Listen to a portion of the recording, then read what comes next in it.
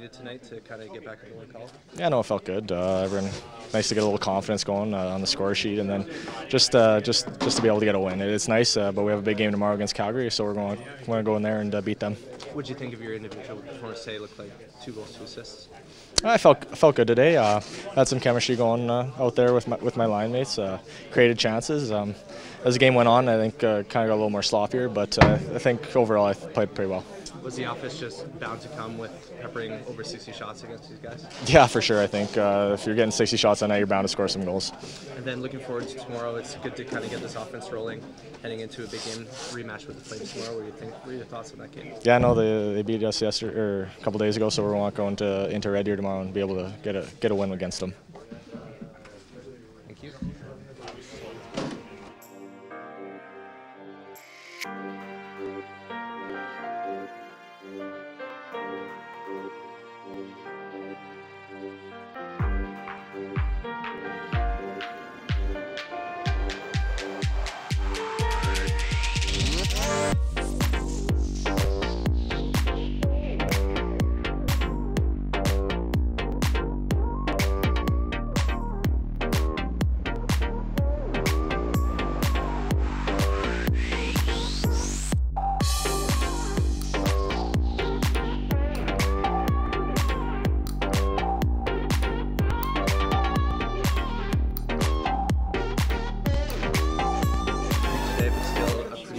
Still had to be still busy, not too many shots. Just what are your thoughts on a relatively quiet night, but still a shutout? I think overall it was a really good effort by our guys. I think going into it we kind of knew the importance of the game tonight, having lost our first one at Calgary, and a lot of us here from last year remembered what happened last year, so I mean, we wanted to make sure it didn't happen again. So for myself personally, I was just trying to stay engaged the whole game and kind of stay on top of my little details, and I felt pretty good out there, so I'm happy with it. How did it feel from a team perspective to kind of right the wrong from last year, really put in an explosive performance? Really good. I mean, it's our first win together as a group. I think we've had a really good camp so far in terms of practices and fitness testing. Everybody's working hard and coming together, so it's nice to see it pay off and guys get on the score sheet. And like I said, we really came together tonight, so it was really good to see. Having an explosive game like this tonight bodes well for a rematch tomorrow against the Flames. How are you guys feeling going into that one? Good. I think we know what we need to do. I think we just need to execute tomorrow and come in prepared and just take care of the little details. So, I mean, they're going to come out flying again, and they have a good roster, so we kind of know what we're up against tomorrow, and I mean, we're in for a good one. So still had a couple of big saves despite the minimal action. Just what do you remember about the couple of the big saves you made there in the second? The one, the guy was just kind of alone and tight there, so I just kind of tried to hold my feet and wait him out there and just stay pretty patient. And, I mean, the guy got the rebound, and I was just there. So I mean, it was good positionally, and I mean, I'm happy with that. Other than that, the guys did a really good job. I mean, I pretty much saw every puck tonight, every shot from the point, and I was feeling good in there. So like I said, I was just trying to stay engaged tonight and kind of just play my game, just no matter what the shots were.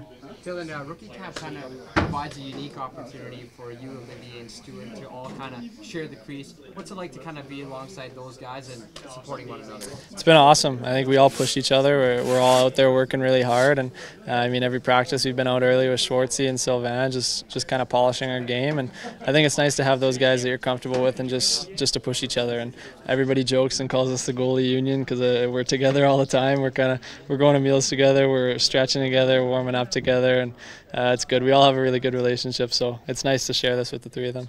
The two of them, I guess. Thank you. Thank you. Thank you.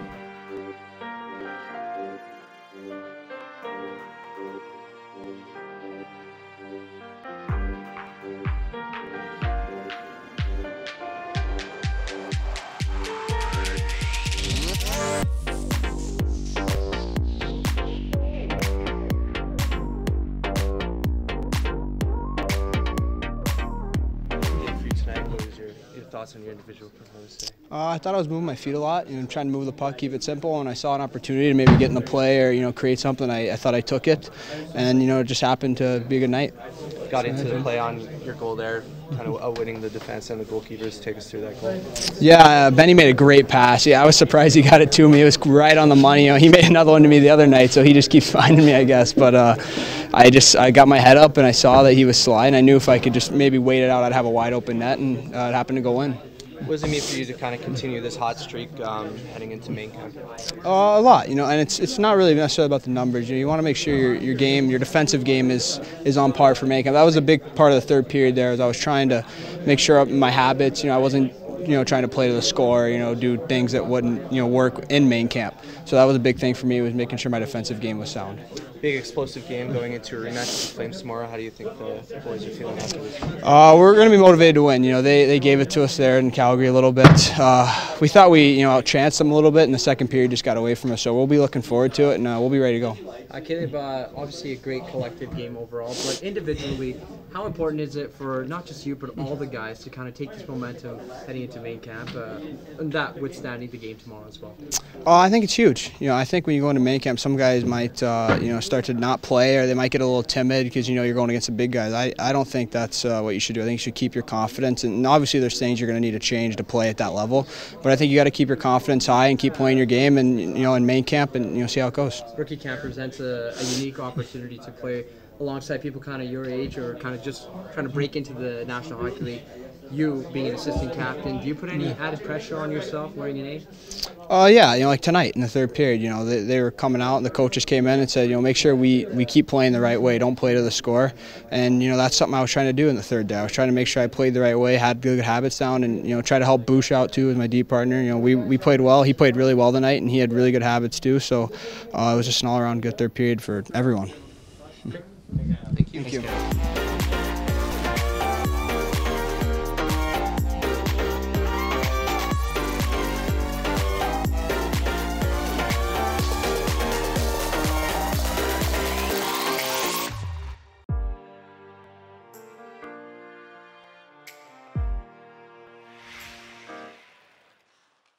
Benson will give it right back to him. Another shot from the point. Redirected. Quick chance. And a save made by Daig. And it was sitting there in the slot for a moment before being cleared to the corner by Goddess. Back in front. Benson wide open. Rich shot score.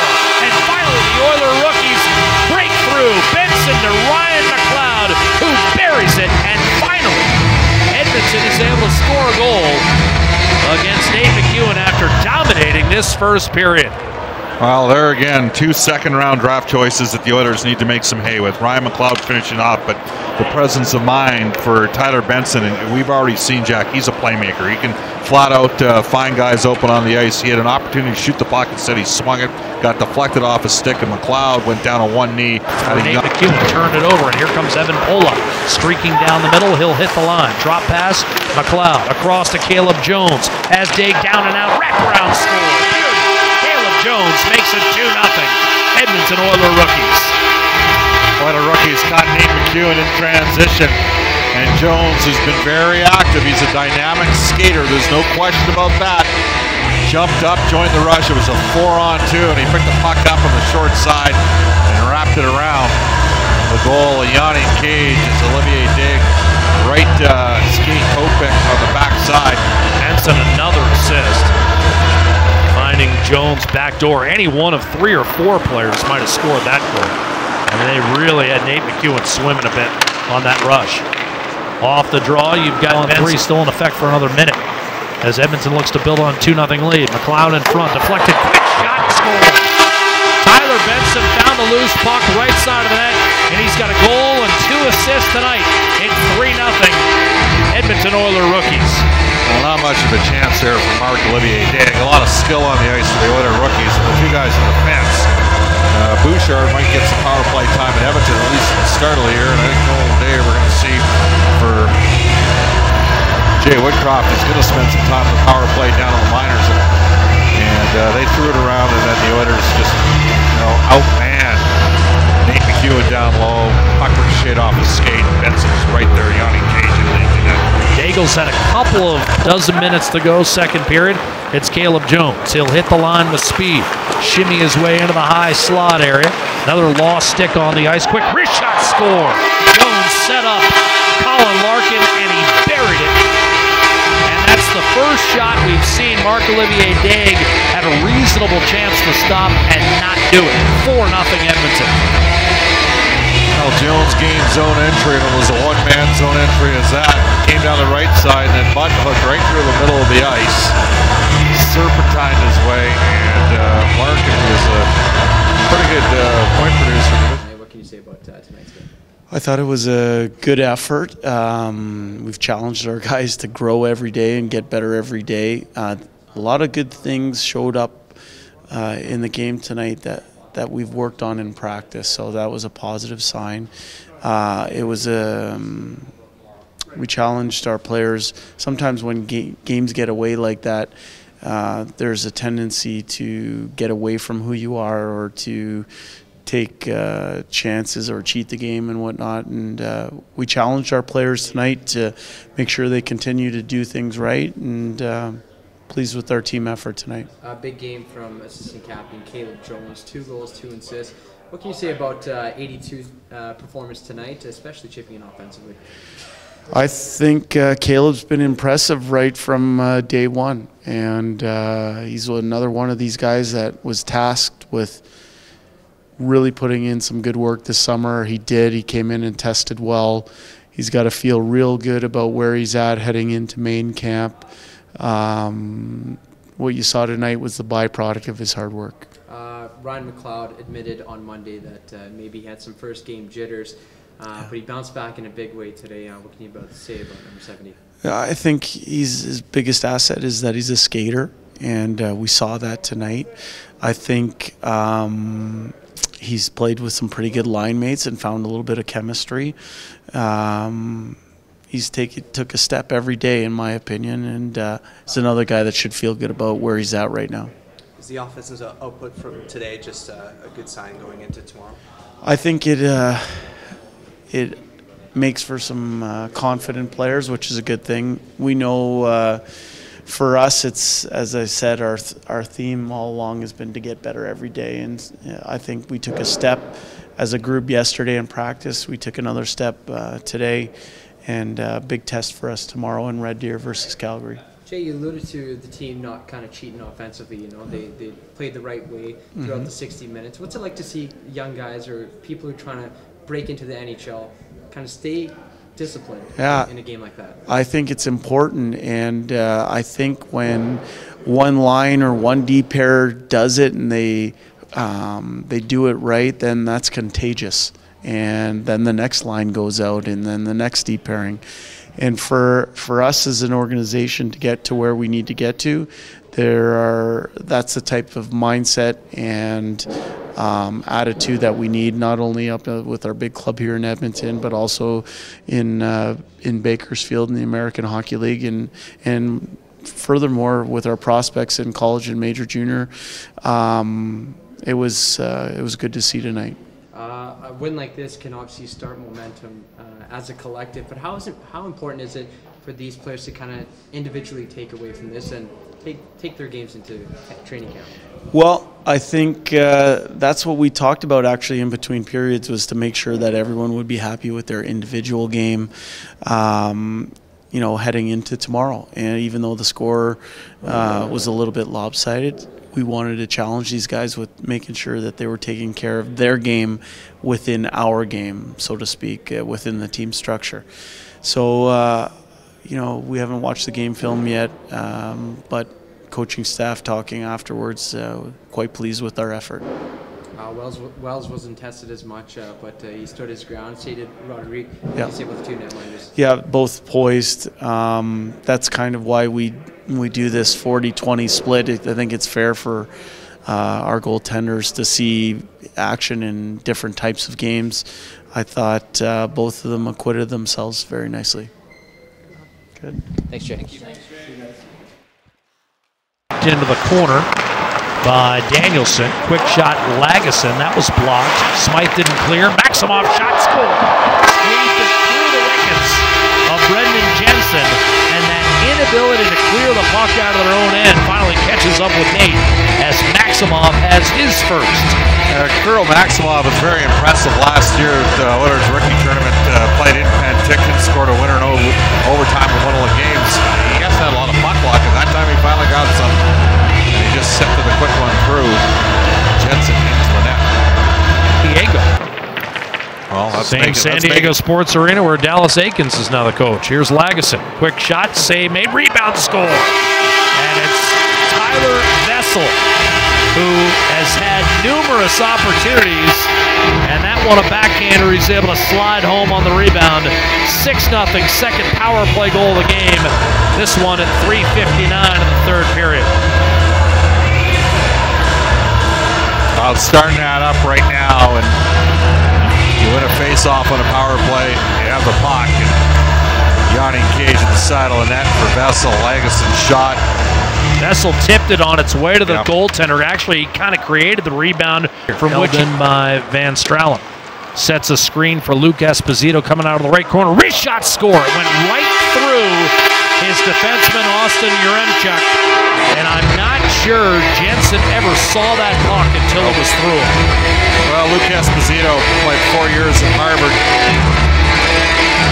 He's got a pretty famous uncle. You may have heard of him before, Mark Messier. Helped lead the Crimson to 2 conference championships while at Harvard.